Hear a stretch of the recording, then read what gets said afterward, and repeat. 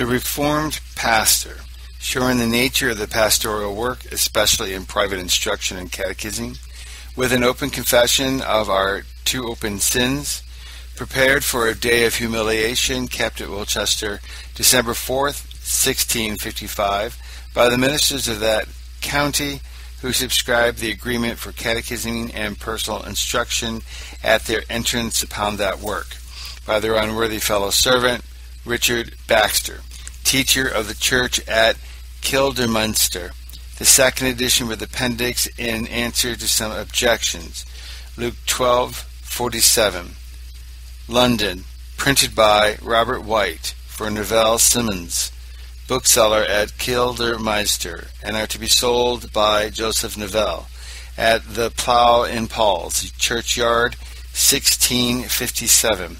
This is the first year copy, second edition, being read by Peter John Paresis. This is not the abridged form. This is the entire thing. This copy was uploaded online from the Princeton Theological Seminary. To my reverend and dearly beloved brethren, the faithful ministers of Christ in Britain and Ireland, grace and peace in Jesus Christ be increased. Reverend brethren, the subject of this treatise so nearly concerneth yourselves and the churches committed to your care that it has persuaded and emboldened me to this address, notwithstanding the imperfections in the manner of handling it and the consciousness of my great unworthiness to be your monitor. Before I come to my principal error, I shall give you the account which I suppose I owe you of the reasons of this following work and of the freedoms of speech which to some may be displeasing. The prefix. When the Lord had awakened his ministers in the county and some neighboring parts to a sense of their duty in the work of catechising and private instruction of all in their parishes that would not obstinately refuse their help, and when they had subscribed an agreement containing their resolutions for the future performance of it, they judged it unmeet to enter upon the work without a solemn humbling of their souls before the Lord for their so long neglect of so great and necessary a duty. And therefore they agreed to meet together at Wilchester, December 4th, 1655, and there to join in such humiliation and in earnest prayer to God for the pardon of our neglects and for his special assistance in the work that we had undertaken, and for the success of it with the people whom we are engaged to instruct, at which time, among others, I was desirous to them to preach, in answer to their desires, prepared the following discourse, which, though it proved longer than could be delivered in one or two sermons, yet I intended to have entered upon it at that time, and to have delivered that which was most pertinent to the occasion, and to have reserved the rest to another season. But before the meeting, by the increase of my ordinary pain and weakness, I was disabled from going thither. To recompense which unwilling omission, I easily yielded to the request of divers of the brethren forthwith to publish the things which I had prepared, that they might see that which they could not hear, if now it be objected that I should not have spoken so plainly or sharply against the sins of the ministry, or that I should not have published it to the view of the world, or at least that I should have done it in another tongue, and not in the ears of the vulgar, especially at such a time when Quakers and Papists are endeavoring to bring the ministry into contempt, and the people are too prone to hearken to their suggestions. I confess I thought the objection very considerable, but that it prevailed not to alter my resolutions is to be ascribed to the following reasons. Number one, it was a purposed, solemn humiliation that we were agreed on, and that this was prepared and intended for. And how should we be humbled without a plain confession of our sin? Number 2, it was principally our own sins that the confession did concern, and who can be offended with us for confessing our sin and taking the blame and shame to ourselves, which our consciences told us we ought to do. Number 3, I have accepted in our confessions those that are not guilty, and therefore hope I have injured none. Number 4, having necessarily prepared it in the English tongue, I had no spare time to translate it. Number 5, where the sin is open in the sight of the world, it is in vain to attempt to hide it. Number 6, and such attempts will but aggravate it and increase our shame. Number 7, a free confession is a condition of a full remission, and when the sin is public, the confession must be public. If the ministers of England had sinned only in Latin, I would have made shift to have admonished them in Latin, or else have said nothing to them. But if they will sin in English, they must hear of it in English. Unpardoned sin will never let us rest or prosper, though we be at never so much care and cost to cover it. Our sin will surely find us out, though we find not it. The work of confession is purposely to make known our sin, and freely to take the shame to ourselves. And if he that confesseth and forsaketh be the man that shall have mercy, no wonder then if he that covereth it prosper not. Proverbs chapter 28, verse 13. If we be so tender of ourselves and of loath to confess, God will be the less tender of us, and he will indict our confessions for us. He will either force our consciences to confess, or his judgments shall proclaim our iniquities to the world. Know we not how many malice adversaries are day and night at work against us? Some openly revile us, and some in secret are laying the designs, and contriving that which others execute, and are in expectation of a fuller stroke at us, which may subvert us at once. What is it but our sins that is the strength of all these enemies? Is not this evil from the ordering of the Lord? Till we are reconciled unto him, we are never safe. He will never want a rod to scourge us by.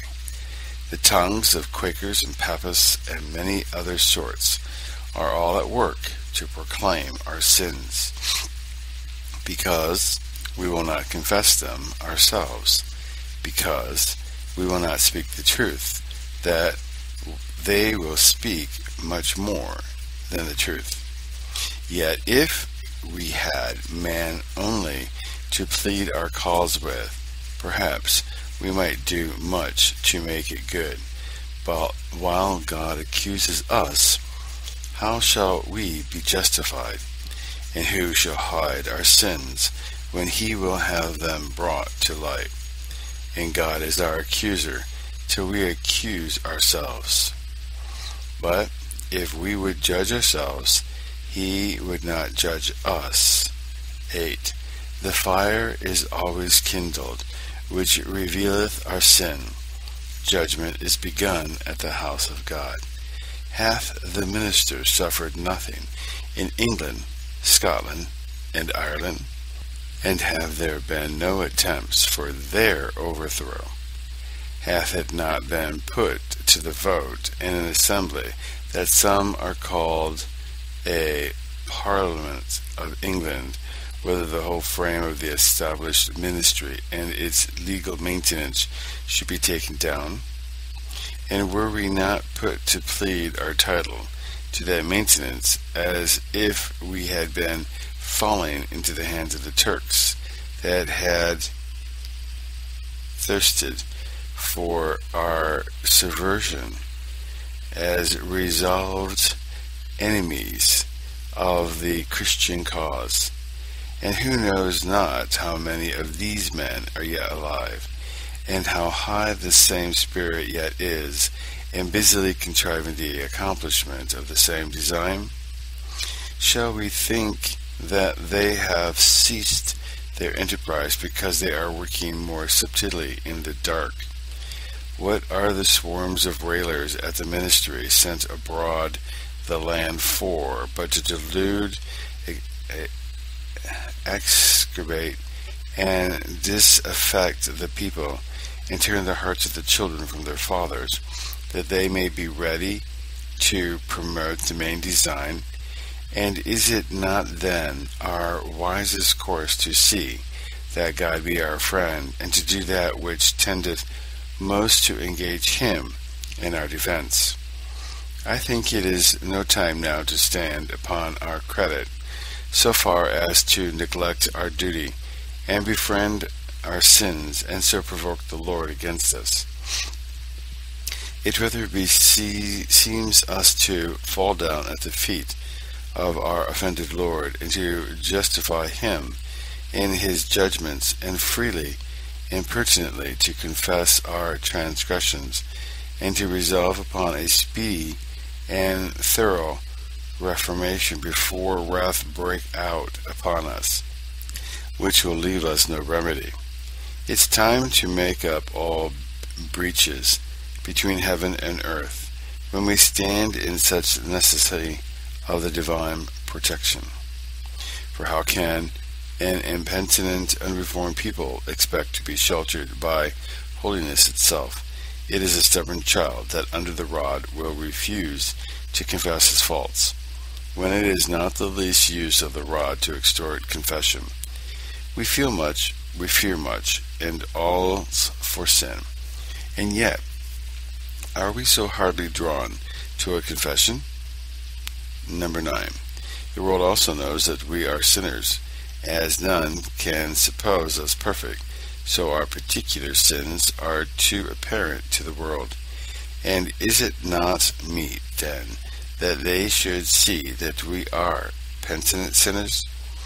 It is sure a greater credit to us to be penitent sinners than impenitent sinners, and one of the two shall be while we are on earth.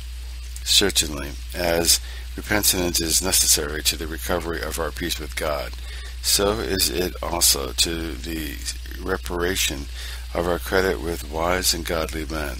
It is befriending and excusing our sin that is our shame indeed, and lendeth towards everlasting shame, which the shame of penitent confession would prevent. Number 10.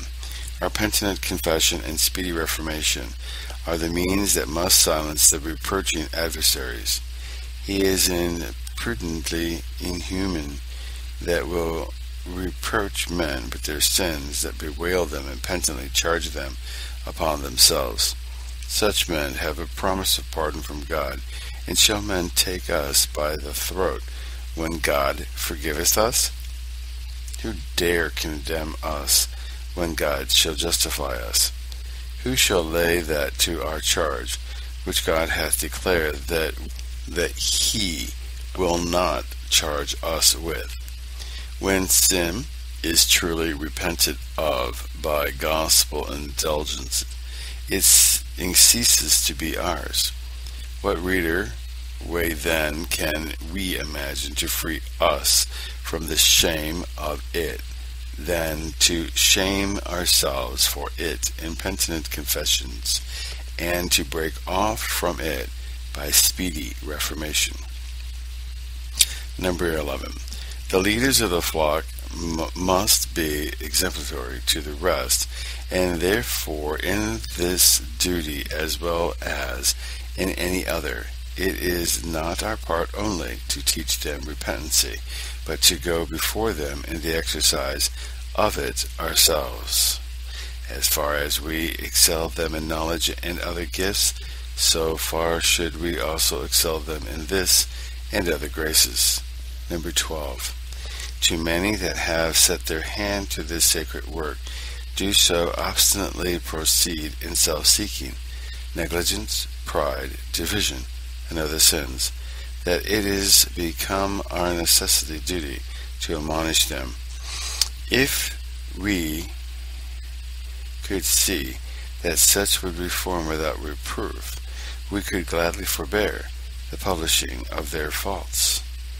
But when reproofs themselves do prove so ineffectual that they are more offended at the reproof than at the sin, but had rather that we should cease reproving, than themselves should cease sinning. I think it is time to sharpen the remedy. For what else should we do? To give up our brethren as incurable were cruelty, as long as there are further means to be used. We must not hate them, but plainly rebuke them, and not suffer sin upon them. Leviticus 19:17. And to bear with the vices of the ministers is to promote the ruin of the church. For what speedier way is there for the depraving and undoing of the people than the depravity of their guides? And how can we more effectually further a reformation, which we are so much obliged to do, than by endeavoring the reforming of the leaders of the church? Surely, brethren, if it be our duty to endeavor to cast out those ministers that are negligent, scandalous, and unfit for the work, and if we think this so necessary to the reformation of the church, as no doubt it is, it must needs be our duty to endeavor to heal the sins of others, and to use a much gentler remedy to them that are guilty of a less degree of sin. If other men's sin deserve an ejection, sure ours deserve and require plain reproof.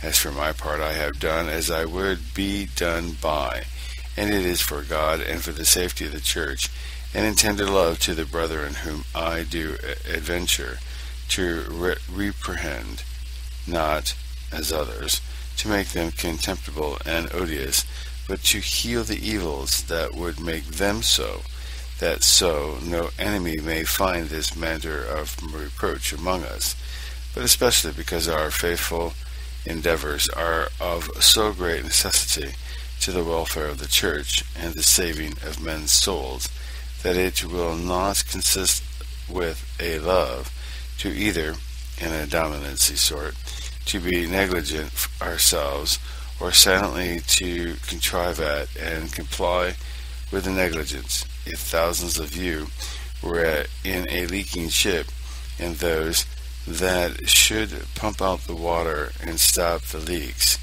should be sporting or asleep, yea, or but favor themselves in their labors to the hazarding of you all, would you not awake them to their work, and call out on them to labor as for your lives? And if you use some sharpness and importunity with the slothful, would you think that man were well in his wits, that would take it ill of you, and accuse you of pride, self-conceitedness, or unmannerliness, or presume to talk, to salivate to your fellow workers, or should tell you that you wrong them by diminishing their reputation? Would you not say, the work must be done, or we are all dead men in a ship ready to sink? And do you talk of reputation? Or had you rather hazard yourself and us than hear of your slothfulness? This is our case, brethren. The work of God must needs be done. Souls must not perish while you mind your worldly business, and observe the tithe and times, and take your ease, or quarrel with your brethren. Nor must we be silent while men are hastening by you to perdition, and the church to greater danger and confusion, for fear of seeming too uncivil and unmannerly with you, or displeasing your impatient souls. Would you be but impatient with your sins as with reproofs, you should hear no more from us, but we should be all agreed. And neither God nor good men will let you alone in such sins. Yet if you had betaken yourselves to another calling, and would sin to yourselves only, and would perish alone, we should not have so much necessity of molesting you as now we have. But if you will enter into the office which is for the necessary preservation of us all, so that by letting you alone in your sin we must give up the church to apparent loss and hazard, Blame us not if we talk to you more freely than you would have us do. If your own body be sick, and you will despise the remedy, or if your own house be on fire, and you will be singing or quarreling in the streets, I can possibly bear it and let you alone, which yet in charity I should not easily do. But if you will undertake to be the physician of an hospital, or to all the town which is infected with the plague, or will undertake to quench all the fires that shall be kindled in the town, there is no bearing with your reminiscence, how much soever it may displease you. Take it how you will, you must be told of it. And if that will not serve, you must be yet closerly told of it. And if that will not serve, if you be rejected as well as reprehended, you must thank yourselves. I speak all this to none but the guilty, and thus I have given you those reasons which force me even in plain English to publish so much of the sins of the ministry as in the following treatises I have done. And I suppose the more penitent and humble any are, and the more desirous of the truest reformation of the Church, the more easily and steadily will they approve such free confessions and reprehensions.